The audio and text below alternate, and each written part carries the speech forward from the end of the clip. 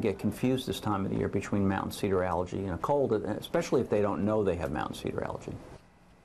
Well, if you felt sick today, there was good reason. Today's pollen count was one of the most explosive for mountain cedar in recent memory. My favorite. Mountain cedar is usually at its worst this time of year, but this is also when the flu virus is at its peak. Erin Nichols is live in the medical center to talk about when experts say you should see a doctor. Miss Erin.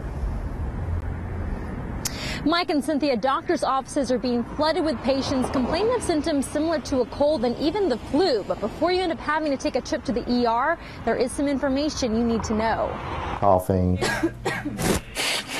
stuffy nose, sneeze usually 20, 30 times a day. Probably have a little bit of negative pressure in there. Mark Walters is just one of thousands of Texans Let's open up, say ah. dealing with one of the worst mountain cedar seasons in the last decade. Miserable. His symptoms are so bad, they're cause for concern. The counts are so high, just about everybody who has cedar allergy is affected. Open up. Dr. Paul Radner is an allergy specialist. He says the rain in the fall months, followed by a cold and windy winter, created a perfect storm for allergy sufferers, making symptoms much worse than usual. People definitely get confused this time of the year between mountain cedar allergy and a cold, especially if they don't know they have mountain cedar allergy. Dr. Radner advises patients to look for any symptoms out of the ordinary.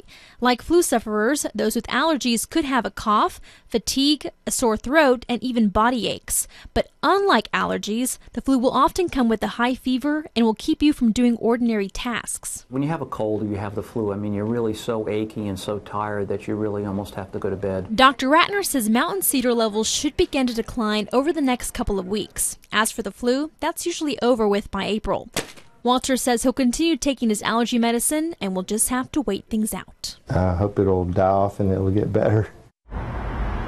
Now, just to give you an idea of how much mountain cedar is actually in the air, when we talk about pollen counts, we're talking about how many grains of pollen are in a cubic meter of air. So take this 3 by 3 foot box. Now, today's pollen count was over 31,000. So imagine that much pollen was in this small amount of space.